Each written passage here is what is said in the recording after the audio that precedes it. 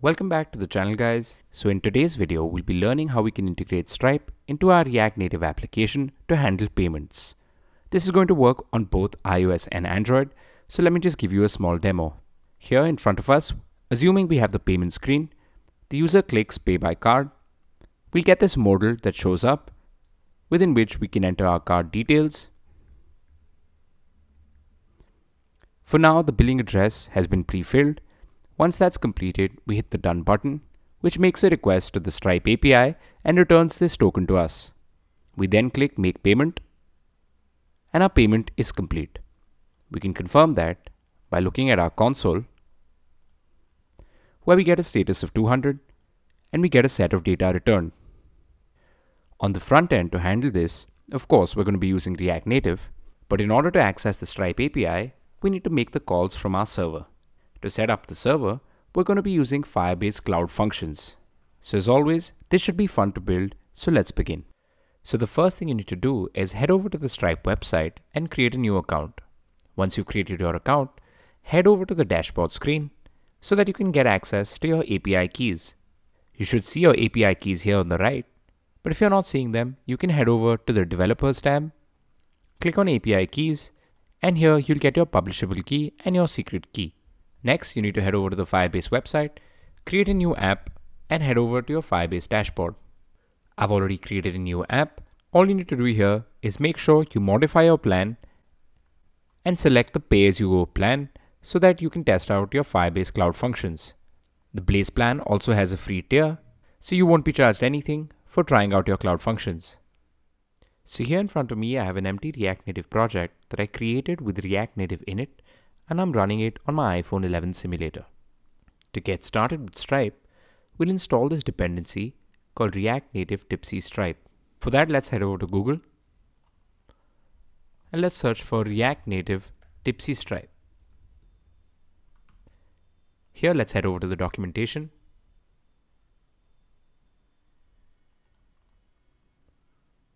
First, make sure that you're meeting the requirements. You surely have more than React Native 0.40. And for the installation, just type in yarn add tipsi-stripe. So I'm just going to open up our terminal and type yarn add tipsi-stripe. Once that's installed, let's head back to the documentation. It asks you to set up your pod file. Let's have a look at the pod file. And let's copy in these lines here. Back in our project, we can go into iOS, open up the pod file, and paste that in here. Let's save that, open up our terminal again, cd into the iOS folder, and type in pod install. We can now cd back into our project, close the terminal out, and come here to the top of the app.js, and let's import in Stripe from tipsi-stripe. Let's then initialize Stripe by saying stripe.setOptions, pass in our publishable key, which we can find in our developer console. Let's copy that out and paste that in here. So in order to set up our UI for the payment, we can use some UI components that are provided to us by tipsi-stripe.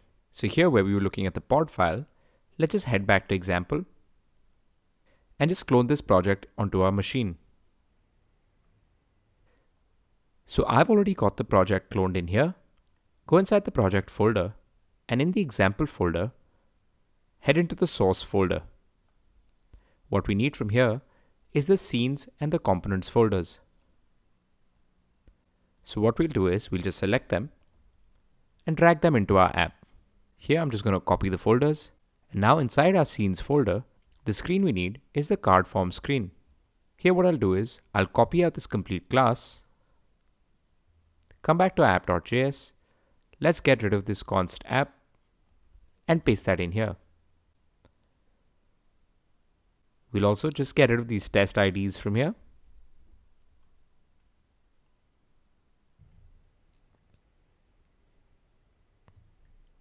And here on top, let's just import in the button component from the components folder and from the buttons file. Here on top, I'm just going to get rid of the default imports. And I'm going to just import in pure component from React. As you can see, we have the UI screen set up. If you click on enter your card and pay, we get that payment screen showing up. Let's click on enter your card and put in the details. You can just use this card number as a test number. Click on done. And you notice that you get back the token from the server. This token is being received by this method here, which is stripe.paymentRequestWithCardForm. We're passing in these pre-filled details, and that returns our token. Now, in order to actually complete our payment, let's set up our server. For that, we'll use Firebase Cloud Functions. So just open up the terminal and make sure that you have Firebase tools installed. For that, you can just type in npm install -g Firebase tools. Since I already have it installed, I'm not going to install it again. Thereafter, you can just type in Firebase init. Come down to the third option, which is functions. Press spacebar to select it. Select a project which you want to use.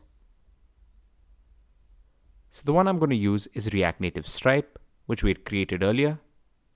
I'm going to use JavaScript as a default language and just select yes for ESLint. Thereafter, just type in yes again to install the dependencies. This will give us access to the Firebase Cloud Functions within our app. Once the initialization is complete, let's close this out.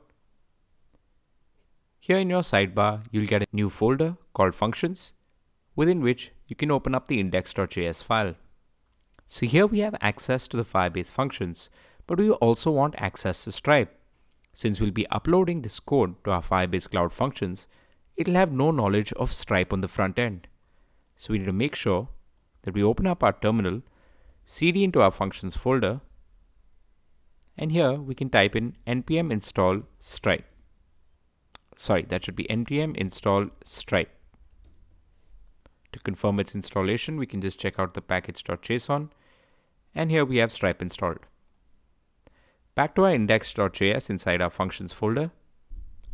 Let's go ahead and import Stripe and set up our secret key.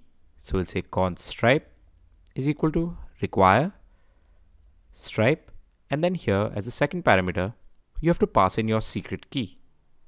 Again, back to your developer console. Here you can reveal the test token and copy it.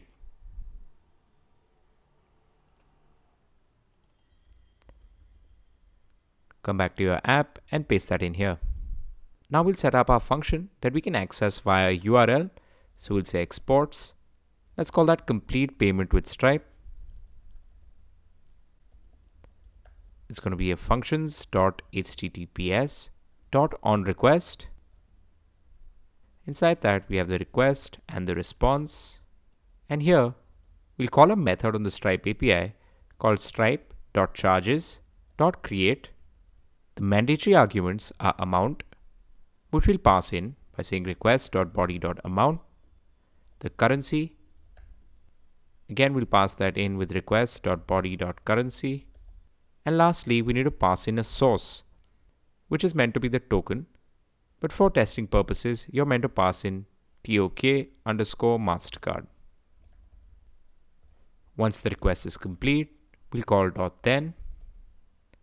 We'll get the charge object and we'll say response.send. Otherwise, if we have an error, we'll just log out the error, which we can review in our Firebase console. So just a quick recap, we've created a Firebase function which can be called from a URL. That's why we're using HTTPS. We're then using the Stripe API to call .charges.create. There are three mandatory properties, which are amount, currency, and source. When we're using the test keys, we have to pass in tok_MasterCard.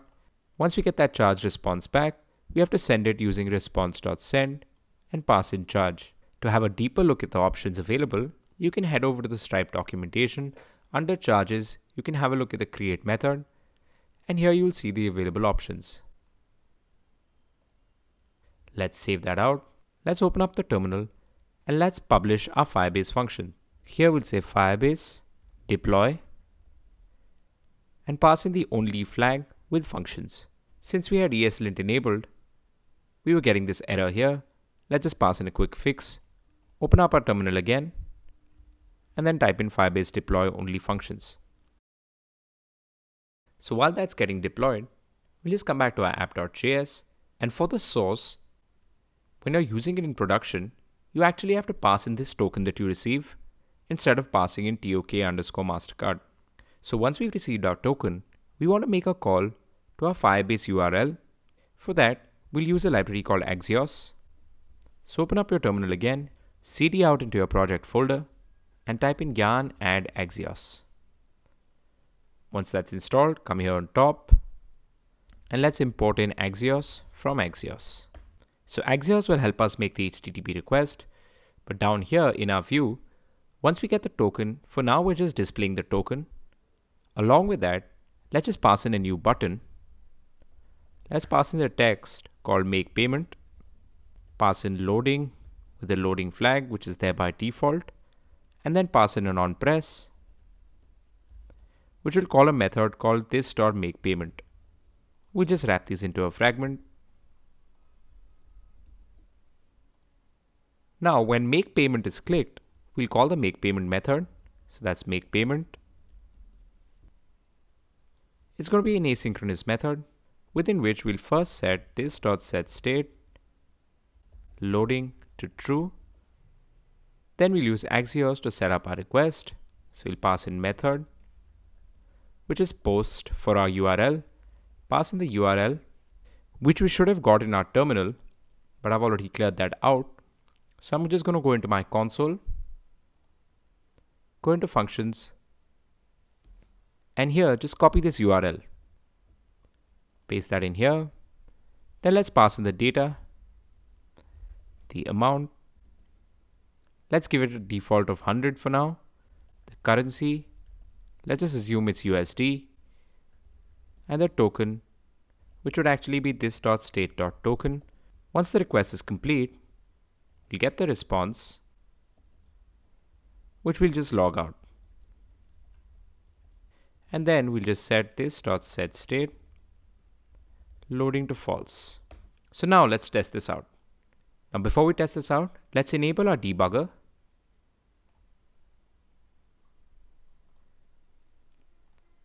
Let's click on enter your card, pass in this number here, and click on done. We've got the token back. Now let's just make the payment. We get the loading indicator while the payment is processing. We get back a status of 200, and we see that we get back our data, which shows that our payment was complete. We can also go back to our Firebase functions, check out the logs, and see if the function executed properly. So as you can see, the function was called, and the function finished with a status code of 200. Just ignore all of this there at the bottom. It was when I was testing it all out.